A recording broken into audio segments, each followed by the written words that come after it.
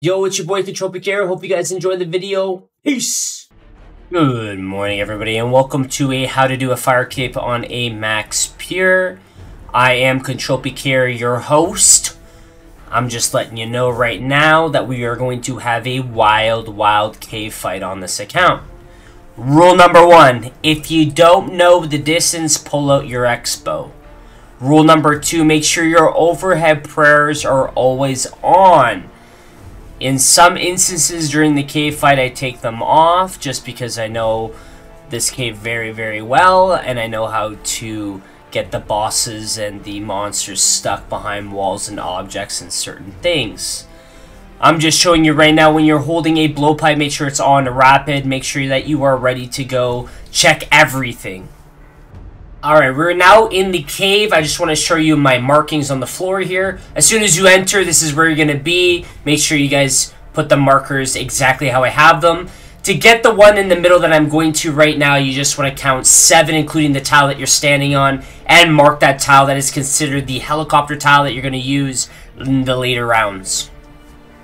Real quick, I'm just going to show you how to get this melee NPC stuck behind the wall. Make sure that the melee NPC is around the wall.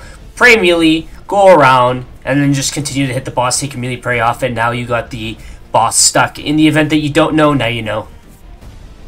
In this instance, I have 2 NPCs attacking me at once. My objective here is to get one of them blocked, and then focus on the other, okay? So when you're getting attacked by 2 NPCs, try to get one blocked by the wall or by another monster, and then focus on the one that's doing damage or making you use your overhead prayers. Different scenarios, different angles, different positioning. Key thing is just try to get attacked by one NPC at a time. At wave 31 and further, you're going to have this big mini Jad spawn. He's going to be hitting you with mage, so make sure that you guys are praying mage when you're fighting this boss. Now in this instance, I'm going to be showing you how to pray flick. So all I'm doing is I'm looking at the tail the entire time. When the tail goes up, the prayer goes down. When the tail goes up, the prayer goes down, okay? Make sure that you time this properly, otherwise you're going to get hit and dealt damage, massive damage. So make sure that if you're going to do it this way, if you're going to consume your supplies, make sure that you're timing it properly and not taking damage while you're doing it. Alright, in this instance, I just want to go over a few things. I'm getting attacked by 2 NPCs at the same time, similar to the other clip that I put in this video. I just want to let you guys know that it's okay to take damage and see here by the helicopter exactly where that square is. Because on the other side, in the far distance, as you're going to see in the corner there, there is a meteor. You do not want to aggro that meteor and get it involved with everything that's going on. Even though it seems like I could get away with the melee NPC getting stuck behind this mini Jad, you still don't want to take the risk in the event it doesn't or something happens or whatever, Gegex comes for you. So if you want to play it safe, just make sure that you're always at that helicopter spot, that middle point that you put on the floor there. If anything happens, make sure you go to your safety there. Helicopter is the way to go. Alright, in this instance, I just want to cover camera angles. It's very crucial that you get your monster stuck behind walls or other NPCs before they attack you. Another key part about this is my monsters are labeled with the blue around it. In order to do that, you want to go to your RuneLite plugins and you want to look for NPC indicators, and you want to make sure that you put it under NPC highlight and type in the NPC that you want in there in order to have this happen in game where your NPCs have these blue lines around it to indicate that they're there. So for me, it's really good to use this from far distance objects coming in. Everybody always talks about this wave 60, you know, when you have the double rangers and the mini Jad coming for you. It's very simple. All you're going to do is block one of the rangers coming in immediately, and then once the other one comes in close as you're seeing, you just focus your damage on that one in order to focus on just the one NPC in front of you. Welcome to wave 62. We have the orange mini Jad, and we also have the red one that I already killed that will spawn as well. They're both majors, so make sure you're praying mage. You want to focus the red one, then kill the orange one.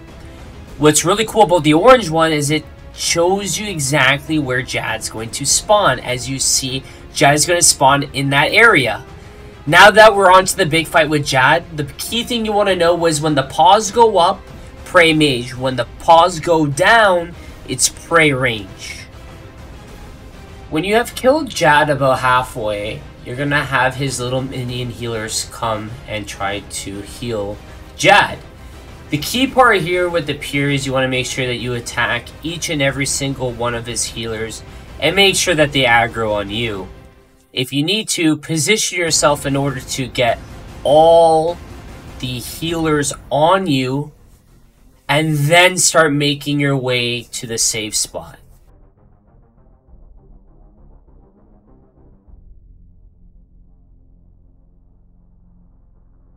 As you see, we're just moving away from Jad into the safe spot, but something I really want to point out is make sure you have your camera angled to Jad to know what the last attack was before you got out of range with Jad.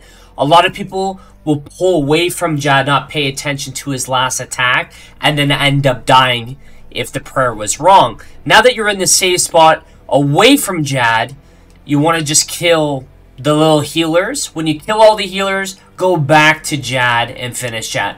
If you don't want to finish Jad, you can literally sit in this corner right now, as I know that Jad is now poisoned from my blowpipe, and I could just wait it out.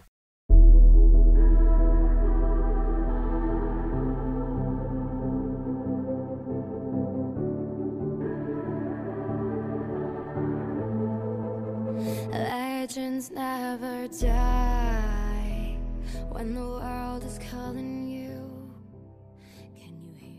And now I have a fire cape. Thank you guys so much for watching my video. I hope you guys enjoyed it. If you need any help with anything, all the links will be down in the description. Make sure you message me privately if you need anything, or drop a comment, let me know, and I will make sure I answer it. Reaching greatness, relentless, you survive.